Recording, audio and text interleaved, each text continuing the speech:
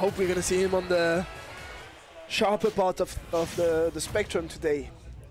Against Yatsu's Falco. So Falco is kind of weird because it is by far the most represented character in Romandie. We have 4 or 5 serious Falco players, and that's a bummer. That's just not how it's supposed to go. I feel like Aisu has to be a bit pissed about this one. You know, it's crazy. It was just a downer at like 30%, and wow, well, it works. But Aisu, not the one to get thrown off by this. He's gonna miss the timing here on the downer and on the forward smash, but he hasn't taken a single percent. Well, he's taken 8. That was quite convincing, obviously, with the down smash. 2 framing the recovery here to get the Falco on the blast zone.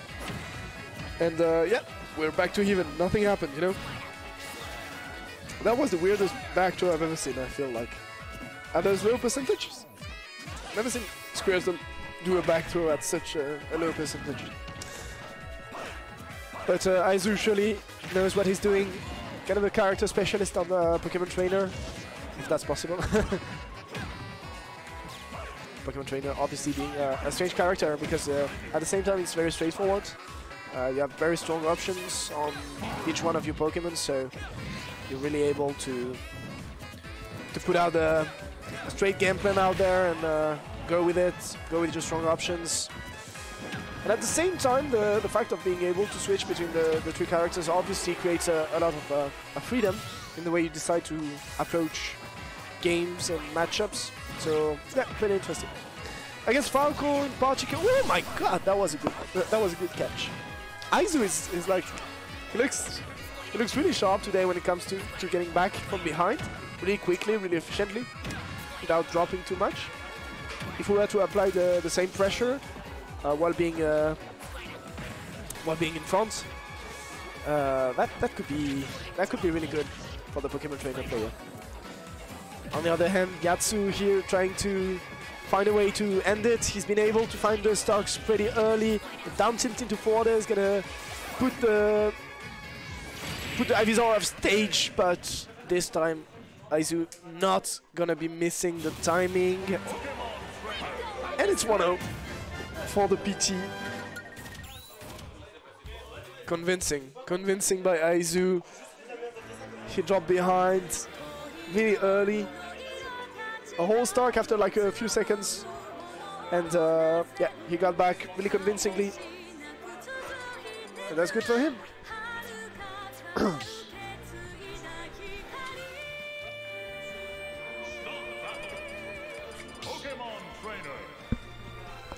Back with the same matchup.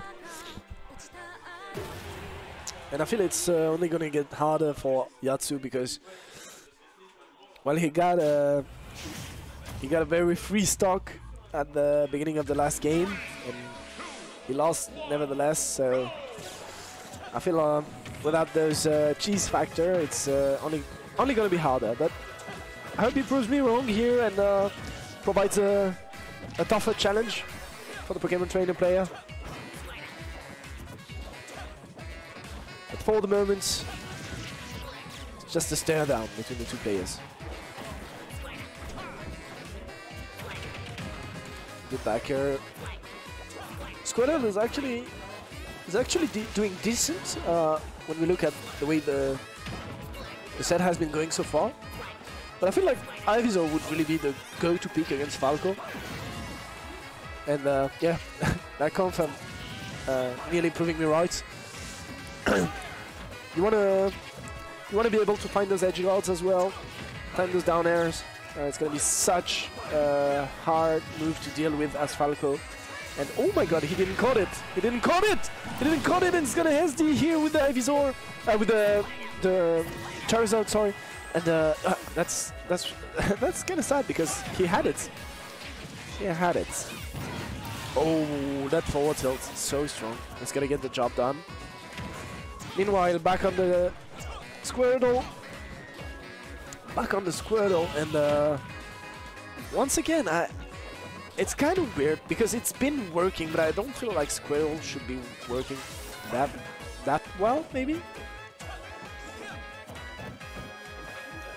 You especially want to stay off Charizard, I feel,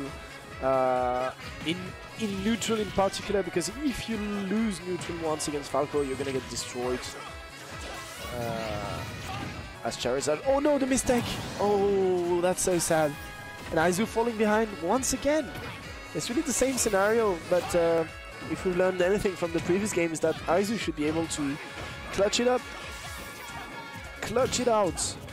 But for the moment, Yatsu staying in this game really sharply. A good parry, allowing him to extend his advantage. He's gonna get a good spot dodge in to grab. And yeah, now it's Charizard time, you know, and that's not what you want to play against Falco, especially in those disadvantage states. Oh, that forward smash was painful. And with that crazy double jump, he's going to be able to get back on the stage, and that should be the end. No, we don't succeed in punishing the lag after the missed flare blitz. And that spot dodge once again, it's not going to kill, of course, but that spot dodge once again is doing wonders, actually. Well, you're a Falco player, what are you going to do but spot dodging? But yeah, it's working really well, and I'm surprised that up B out of shield missing there. That was kind of surprising. Okay, now it's just time. It's just time. Grab. No. Oh, he wanted it, but Yatsu was being clever. He knew what was safe. He knew he could frame trap him. And yeah, Aisu not going to be able to grab. We know what he was going for. It was a grab back air. Grab back air side B shenanigans that we love to see on Charizard, but yeah, that's not gonna happen with the quick down tilt coming out and taking the game for Yatsu. So it's gonna be 1-1 between those two players. We are seeing some close confrontations for now in the second waves. It's really interesting, and yeah, we're gonna see who will progress right now.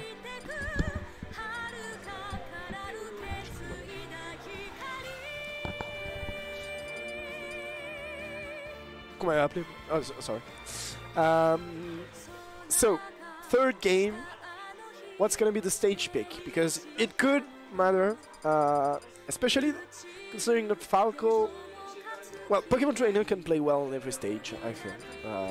So you have so much leverage with the character. Falco, on the other hand, stage pick can be very influential. And I don't know about Kalos, honestly. I really don't know about Kalos.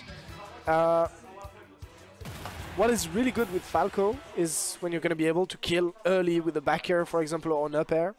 And that's never going to happen on Kalos. So you're going to have to work extra hard for your kills.